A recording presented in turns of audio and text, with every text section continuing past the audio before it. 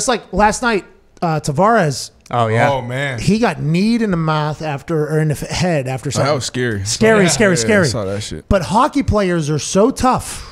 So tough. And hockey players are absurd. That's why you see like 4 teeth are probably missing in some of them. They run headers right into a wall that does not move really, and then they just get up and skate off. It's a very impressive toughness that is needed to be a hockey player. With that being said, last night it almost like was a detriment because they were almost like asking him like get up or whatever. Yeah. And just like you just brought up or whoever just brought up about how on a field you're told like, hey, don't you have no idea what compared to hockey's not like that. It's almost like it's almost a part of the sport. Like get up, let's go ahead and get out of here. Here we go, boys. He got carted off though. That was scary. You seen it? You watched it live? I saw that shit. Ever happened to you on a field? Any of those moments ever happened? No. I had a bad knee actually against West Virginia my senior year, but I never had to get carted off. I don't think. How about? I've seen it with teammates. It's scary, and even opponents. It's just a scary kind of because we all know you're kind of one play away playing that violent game. So that was tough. But with this, so I saw. Do they have to like? Is it mandatory they have to fight after that? Something like that happens? Yeah, it's like hey, you got to answer. Okay, You took our guy out. I respect it. Now, granted, it was kind of a hit in an awkward type turn. Yeah, it thing, wasn't intentional. Yeah. But hockey's a big fuck you, no, or fuck me, no, fuck you guy. They're big. I like it. Hockey's big in that. Huge. Like there was actually 6 people in the box after in the Pens game. Caps Rangers. Remember that? Oh, yeah. Dropped the mitts. In the Pens game, there was as well because there was like a right scrap. out of the gate, right? Yeah, but as soon as the game. What's up, Nick? So last night, Nick Foligno of the Leafs did fight Corey Perry, who was the one who kneed Tavares in the head, and it was accidentally. And a lot of people were not happy that he did it. A lot of people were like, hey, look, it was an accident. He didn't mean to do it. They didn't really see the need for it. Yeah, because I thought it was kind of an awkward, and I'm hockey aficionado. I've been watching my whole life, but I don't know the ins and outs as much as I can because I can't skate, to be honest. But it's one of those things where hockey, though, he just has to answer, right? I assume that's the code. That's what they always talk about. How'd the fight go, Nick? And you hear the code. Who won the fight? That's it right there. If you hurt a star player, you're gonna have to answer the bell and you're gonna have to fight for it. But that one, it was probably hard for the Leafs players to see from the bench. They probably didn't get they didn't get the benefit of seeing all the replays and everything. But it was still like people weren't thrilled about that one in particular. AJ wants to know how the fight went. Not great. You can watch it. You can tell both guys were even kind of reluctant to do it. Yeah. And Perry didn't really want to do it. He just knew he had to.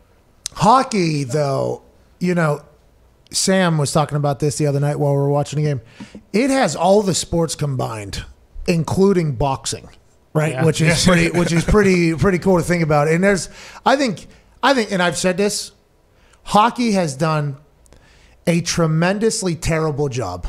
It's tremendous how bad they have Worst done. of all time. Horrible. It's tremendous how inept that league, the NHL, has been at promoting the game. Now, let's hope the ESPN and the Turner deal will change things. But Gary Bettman, the commissioner of the NHL, he should have been on every show before the NHL playoffs, and he should have been around going, hey, listen, our sport, they're flying around faster than every other sport. You hear about these 4.2s, you hear about these 4.3s, 4.4s. These guys are on ice skates. They're going 2.5s, okay? These guys are flying around. There's fighting, there's action, there's skill, there's talent.